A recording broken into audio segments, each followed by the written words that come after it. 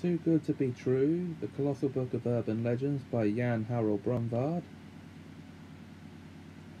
Chapter 7, Accidents Will Happen. Legend number 4, The Barrel of Bricks. I'm writing in response to your request for additional information. Is block number 3 of the accident reporting from? In block number 3 of the accident reporting form, I put trying to do the job alone as the cause of my accident. You said in your letter that I should explain more fully, and I trust that the following details will be sufficient. I'm a bricklayer by trade. On the date of the accident, I was working alone on the roof of a new 6-story building. When I completed my work, I discovered that I had about £500 of brick left over.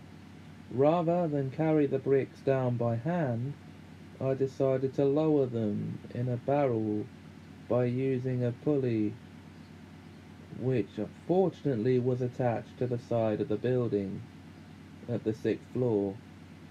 Securing the rope and at ground level, I went up to the roof, swung the barrel out, and loaded the brick into it. Then I went back to the ground and untied the rope, holding it tightly to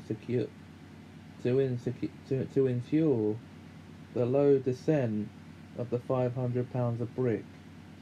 You will note in block number 11 of the accident report form that I weigh 135 pounds.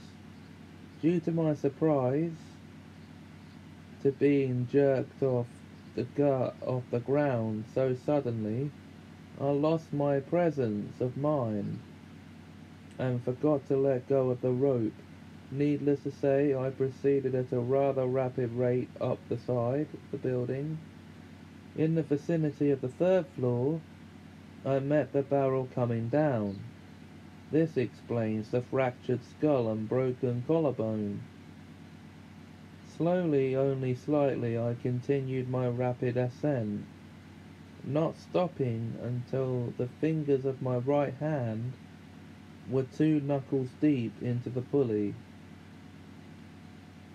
Fortunately, by this time I'd regained my presence of mind and was able to hold tightly to the rope in spite of my pain.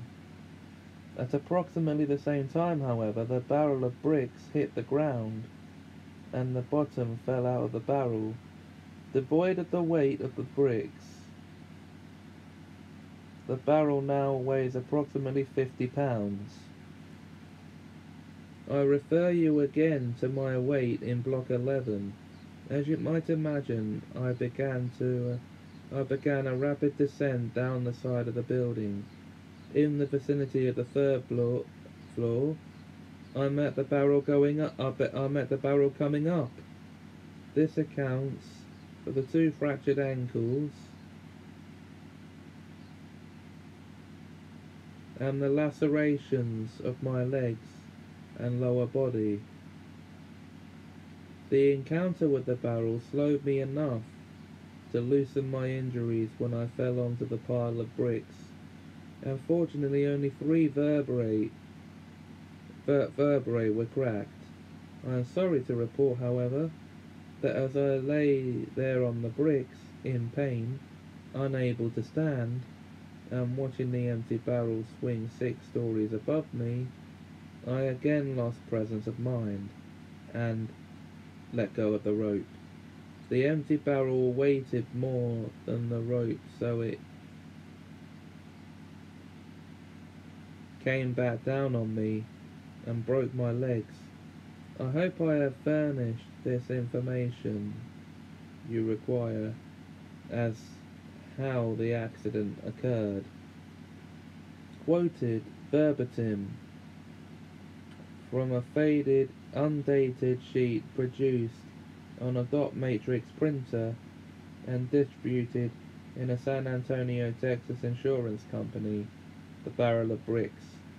One of the most often reproduced pieces of TypeScript lore has also been presented as a staged monologue and an oral announcement in song and poetic form, as a cartoon, in countless handwritten and printed copies, distributed in person on bulletin boards, via fax, and as email. Some versions are organized with numbered points as a formal memo or report, and may conclude, "I respectively request sick leave." Besides insurance companies, this item has circulated in the military and in such trades as building construction, oil drilling, manufacturing plants, radio tower erection. No, not that kind of erection, you sick-minded fucks.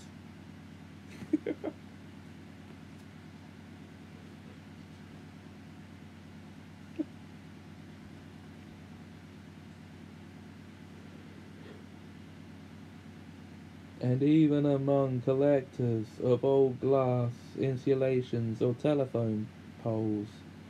The American comedian Fred Allen turned it into a radio skit, popular in the 1930s and 40s, while the British humorist Gerard Hoffnung, what a name, delivered his version from the stage and in recordings during the 1950s. The Down East humorists Bert and I recorded it in 1961. In 1966, a version purporting to be from a native workman employed by the US Army in Vietnam was widely published, both in newspapers and in such periodicals as Playboy, Games, and National Lampoon. The song renditions of The Barrel and the Bricks, titled either Dear Boss or Why Paddy's Not at Work Today, have been performed and recorded by numerous folk and popular singers. At the University of Georgia, the story is used by members of the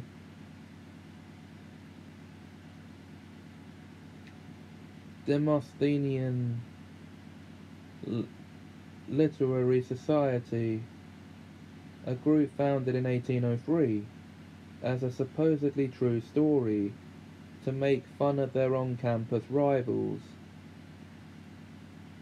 The Phi Kappa Literary Society, a short version of the story in Irish dialect, appeared in 1918 in a 1918 joke book published in Pittsburgh.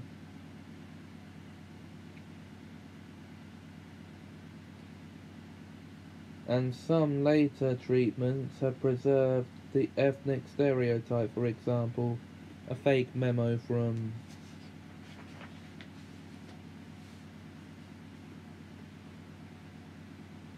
Bethlehem Steel in 1984 gave two participants names as Vito Luciano and Giovanni Spaghettini. The whole name has spaghetti in it. Or Spaghettini, no it doesn't. Cowboy poet Waddy Mitchell's versified version involving a whiskey barrel full of horseshoes was published in Mother Earth News January/February 1990. In Curses Broiled Again, I furnish a detailed debunking of a version alleged to have been written by a Jewish Revolutionary War corporal to General Washington in 1776. Perhaps the ancestor of all of these stories is a traditional European folk tale in which a wolf and two animals descend or arise from a well in two buckets strung at either end of a long rope hung over a pulley.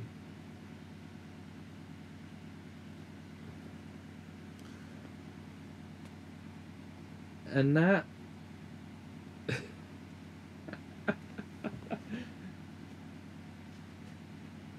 with the legend of the barrel of bricks. Next time,